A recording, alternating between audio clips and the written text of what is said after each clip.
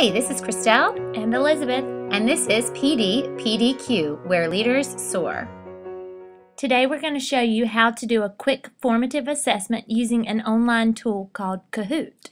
Okay, so the first thing you're going to do is head to the Lake Meyer website. You're going to click on Swimmy the Otter. You're going to scroll down till you get to the book that says Online Tools and click on that. And that's going to take you to our Pinterest pin board where there are 2 pins for Kahoot. This is the student one, and this is the one that we're going to be using to start. One of the great things about Kahoot is the options. It works on any device and can be used as a wrap-up for a quick, fun, formative assessment at the end of any lesson in any subject. Let's figure out what action steps we need to make this happen. Alright, once you've created your account in Kahoot, then you can choose to create a new Kahoot. So click Quiz. Give it a name. We'll title ours Kahoot and go. Then enter your first question. Why is Kahoot great? You can put an image here if needed. Your answers, it's not. Immediate feedback. I'll change this to the correct answer. Get rid of these because I only want 2 choices. Also going to change my time limit down to 10 seconds. And then click Next. These are settings I can put on it. I'm going to leave them as is. I can upload an image here as the cover to my Kahoot. Be sure to use Creative Commons when using images from the internet. Click Done. And then you can preview your Kahoot.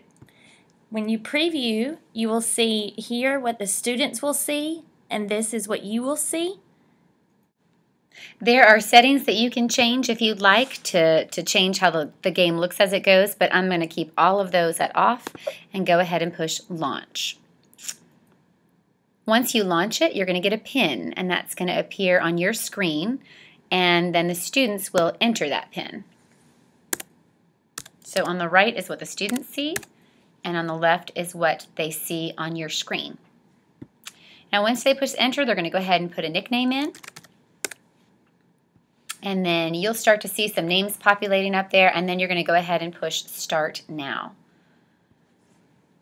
Now you will notice when the question comes up, it is not going to come up on the student's device. The students still have to look at the screen to see the question as well as the answers. The students' answers are going to come up just as shapes rather than the actual text. So they'll have to look at the screen to decide what to click. So once the time's up, you get some nice immediate feedback, which is great.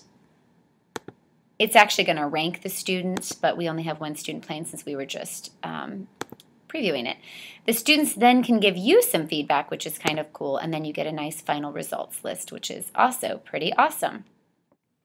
Time to reach out and share what you're doing or ask for help. The hashtag is PDQ Kahoot if you tweet. If you don't, feel free to email Elizabeth or myself. And that's the first edition of the Professional Development PDQ.